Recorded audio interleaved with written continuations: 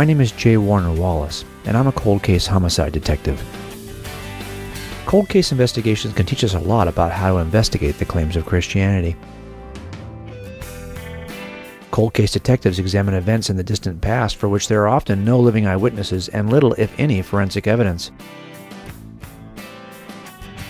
The Gospels also record an event in the distant past for which there are no living eyewitnesses and no forensic evidence.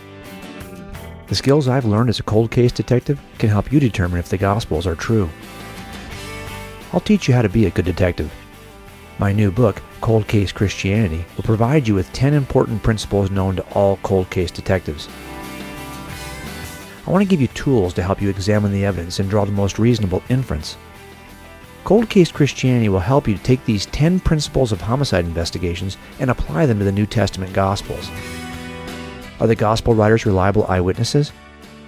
Can they be trusted? Has their testimony been corrupted over the years? What can we conclude about Jesus from the Gospel eyewitness accounts?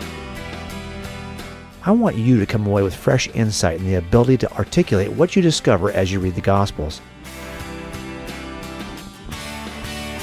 If you're a Christian, I want you to have the confidence of a good detective.